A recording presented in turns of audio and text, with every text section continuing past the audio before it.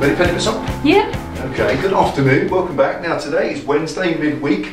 Today we thought we'd do something a little bit different. As I explained in Sunday's video, I haven't got the opportunity this week with work schedule in my day job to do a full 5-hour video on the build, and I'm waiting for some materials for the moulding and stuff so I can get it all done. So I'm looking towards building up to a monstrous session at the weekend to try and get that into primer. Probably won't work, best laid plans of mice and men, but we're going to try. At least I'll have the material, so I'm waiting for that in a minute. So instead what we thought we'd do is a prize draw. Not just any prize draw though, possibly I think the most useful, accurate and constructive prize draw that we've ever done yet. We did a £500 crash helmet for our first video prize draw. That was great, it went down very well, but honestly, we all have crash helmets and there's masses of choice. That is not a practical thing other than for riding. We're trying to do this to tools for garage to help you to learn stuff and to make better jobs of fixing and maintaining your motorcycle. So we think that this prize draw for this item we have for you today is something that is probably more relevant than anything else we've done so far. Now you all know Wiha, we've been in touch with Wiha for some time now. They're the company that make the cool screwdrivers and various other things. They're the 26-1 multi-head screwdriver.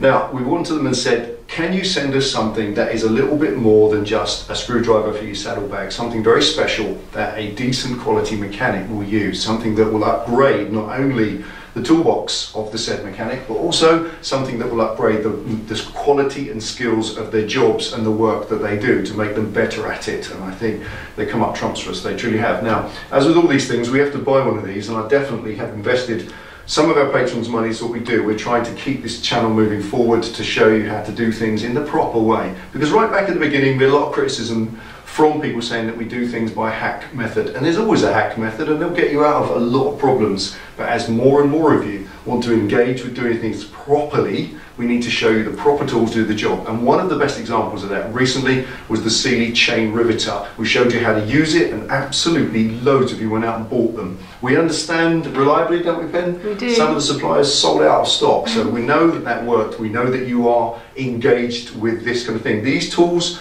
are not cheap. This item we have to give away in this prize draw, it's not a cheap item at all. But however, if you're saving £400 or £500 on a service by not going to the main dealer and having it done because your warranty is out and you don't have £500 to spare, you can spend the kind of money we're talking today on something like this, and it will help you to make a far, far better job. So let's tell you what I'm talking about first, and then we'll come to the prize draw itself. Welcome back. Okay, starting at the top, what I'm talking about is a screwdriver that has really low torque settings. We're all used to these. We know what a torque wrench is. A torque wrench is a piece of apparatus that will allow you to screw up an internal mechanism which allows a click to happen when you reach a certain tightness on a bolt, screw, nut or fastener. So it allows you to do things up to a known amount of tightness. And a torque wrench like that, it has a clumsy setting that starts at about 15 or so Newton meters. Now, if you have a Harley Davidson, you'll know this already. There are massive sheets and sheets of torque settings in your Harley Davidson service manual. If you've gone to the trouble of buying your £65, £70 or what are they, $100 now in the US, aren't they? The Harley Davidson service manual, you'll know that in there are pages of torque settings, and the major service on your Harley Davidson entails something called a critical fasteners check. What that means is you go round certain critical fasteners, nuts, bolts and screws on the bike and make sure that they're the correct torque and the correct tightness. And not to put too fine a point on it, but if you don't have the tools such as accurate torque wrench, then you can't carry that out, so you can't do the major service. If you choose to though, the major service will save you, it will cost you if you take it to the dealer upwards of £500 sterling to have a major service done. So if you're going to invest a little bit, I want to show you this tool today, because it's not just about the big torque settings. You look at the big nuts and bolts, 20, 30 Newton meters, 40 Newton meters, 100 Newton meters. Great, that's showing that you do them up tight enough. But it's the little screws, the little tiny screws and fasteners, things on the switch block, reservoir cap covers, all these little screws, they still have a torque setting. So being able to do up the small torque settings, those little 1 and 2 and 3 Newton meters, that's really hard. So here's a tool for that. I'll show you what it is. This is from Wiha. It's called the Torque Vario S. So this particular little tool, as you can see, it's absolutely lovely, isn't it? Look at that. The last time I saw packaging, this is a steel box. Where's my torch? Look. That is a steel case. And the last time I saw a steel case with a foam lining like that, it's kind of like photography and camera equipment, that sort of thing, isn't it? It is a very precious and precision instrument, this. And not cheap either, is it? No. But it's so worth your investment. I want to show you what it is. First of all, you get a handle. The handle itself is where all the business happens. Inside here, there's a mechanism that clicks, just like the click inside your regular torque wrench. No different whatsoever. It just clicks on far lower settings.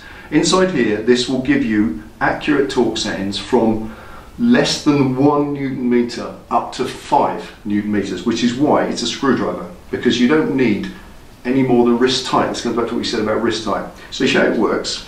You've got the actuator there, which fits inside, and then you take your bits. Here, like all these things, you get different heads. You get Torx heads, which we're going to use now. You get Allen heads for Allen screws, and also screwdriver heads, just regular, ordinary crosshead screws. A screw, whatever it might be, still has a torque setting. If you go to any manual, you'll find that, say for instance, as I just mentioned, the filler cap on your reservoir, your brake reservoir, they're normally just crosshead screws. They still have a torque setting. So if you really want to be accurate and you want to do that accurately and correctly, this is the kind of thing that you should be investing in with some of the money you save, not going to the dealer. Amen. Simple as that. Think about it. It will still save you money. So, show how it works. So set it first of all to its correct torque setting. On your regular torque wrench, you screw the screw in until the spring inside is tight enough to click at the given torque setting. But on this, you take that out and you get given this actuator tool. It's got a little multi-head, like a 12-sided head on the end. You pop that inside, and then here, can you see closely, Pam? Can you come in on that? Yeah, that's it. There we are. So this, as you can see, will register from 0.8 Newton meters up to 5 Newton meters. There we are, 1. Then it's this accurate, 1.2, 1.4, and it keeps going all the way to 5 Newton meters. So I'm going to set it to 4 Newton meters. There it is. Right, 4. So I've now set the handle to 4 Newton meters. Pop that back in. You then get this part. So this is your little head. In the top there you get a hex holder which holds the bits. I'll just show you that. So the bits go into there. Pull that back. That slots inside. So that's then ready to do the job. And this then slots inside the handle all the way in till it clicks. That's it. But that now is effectively a torque wrench set to 4 Newton meters, a really, really low setting you normally can't do, and I'll show you the best use for that. Show you on the Harley. Okay, going to use the switch block on my Harley to demonstrate for this. First of all, obviously undo it, because I want to show you how to do it up and use the torque wrench setting. So to undo it, I'm just going to use straightforward Allen key or Torx head key. This is a set of these Torx head keys. It's like an Allen key, but it has Torx heads on. So just use a proper solid tool to undo it. You should never take a torque wrench and force it back against itself. You shouldn't undo anything with a torque wrench. Just use a regular tool to undo it. This is a precision instrument to set a final torque, that's all. So even then, you take the regular one, come in on the screw, nip it up to a certain point, there we are, then we can get the torque wrench involved. So as you can see there, we've set it to 4 Newton meters.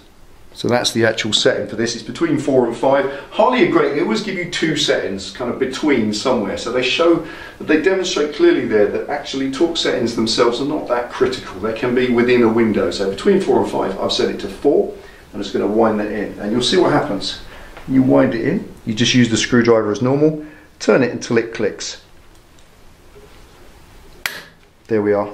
As soon as you reach the relevant torque, click. That's it. And that sets between just more or less 0, 0.8 and 5. So any setting for any screw on your switchgear, any of the smaller pieces, little accessories you screw on, you've got an accurate way to do them up. Right, let's wind it off. Okay, so always use a solid tool to undo things, and with your Harley you'll find that there are various settings advised in your critical fastness check, where they actually do advise that you undo them, then re-torque them up. Don't just check them because they may have seized. So that's important too. So there we are, like any torque wrench, when you've finished with it, you must wind the pressure off the mechanism. So that, as you can see there, you know that pen? That literally, take the head out, that literally just pulls out. That's smart, isn't it? Look at that. And then we're left with the handle itself with the mechanism inside, and it's very important to unwind that mechanism afterwards. So we're there at 4, we just come down through all the settings, all the way back down, and it does arrive at 0. I'll show you. Where are we? Let's get back down there. There we are. So there we are. There's 2 little arrows.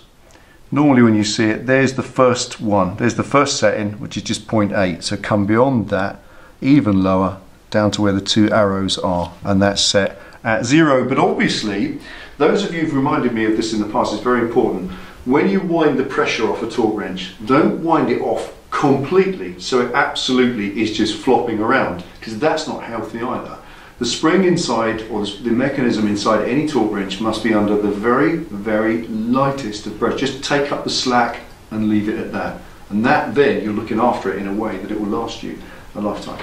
Simple as that. There we go. Pop that back in there.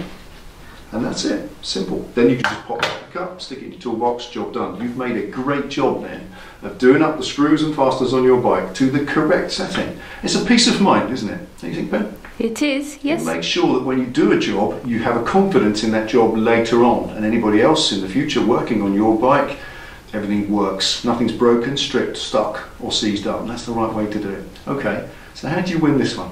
Because that's what's happened. We bought this one, which is very cool, and that's my one. My baby, I love that. It's in my toolbox. But this one is for one of you lucky winners. We're going to ask you a question like we do with all of our prize draws. If you answer the question correctly, we'll draw the name out of the hat next week, nothing to pay, completely free, and we'll send you that in the post. And they're not cheap, are they, Ben? No, they're not. They're £150 or a little bit more. I think they come out 180 something, I think 180 euros they cost, because these are from Germany. So they are a very expensive tool in terms of what you might pay for a set of cheap screwdrivers. But really and honestly, it's a precision instrument. And if any of you look at what the cost of your iPhone is, or even the cost of what you might spend on a computer game, honestly, that to me is money well invested. It truly is, because it's the ability to do a job accurately and correctly, and that's what you should be spending the money on that you save in watching our videos. Too right. Should we pose them a question then? Yes. Okay, let's do that. So to get your hands on this rather amazing piece of kit and be the winner, you need to answer the winning question, don't you? You do. It's as simple as this. What year did our Penny Pitstop pass her motorcycle test? Ain't hard, is it? Well, depends. If you're an avid viewer of the channel, then you'll know the answer already, so just poke it in the answer as usual. If you're not, then you can look it up. It's in many videos here and there, Q&As, all sorts of things. You can go and do some research, or you can just take a guess. It's as simple as that. Either way, it doesn't matter, as long as you have the correct answer. We don't mind how you achieve it. So, put your answers to the following question. What year did Penny Pitstop pass her motorcycle test? Answers to this email. What do they need to do, Ben? Put the answer in the title of the email so that I can administrate it quicker, and in the body of the email please put your name and where you're from. There you are. Ain't hard, is it? Simple as that. Follow her instructions and you could be the winner. Now we have to cut this off on April the 1st, don't we? And that's no joke. That's no joke, that's right. It is April the 1st, Saturday coming. This is Wednesday now, Saturday, just a short one this one. You've only got a small chance to get in on this, but it is definitely well worth your consideration. So get the answer in by Saturday midnight and we will close the batting at that point. Then can cut them all up, get them in the big gold box so we can draw your name out and make you the winner. And we'll do that on Sunday. Yes indeed. This Sunday's video coming will be the draw for this one, and we think somebody is going to be very, very happy, don't we? I think so. I think so. Excellent. There we are. Anything else, Ben? Good luck. Good luck to all of you. Thank you for your support and thank you for watching. Really, really appreciate it. Summer's coming somewhere in the world. Ride safe. See you next time. Good luck.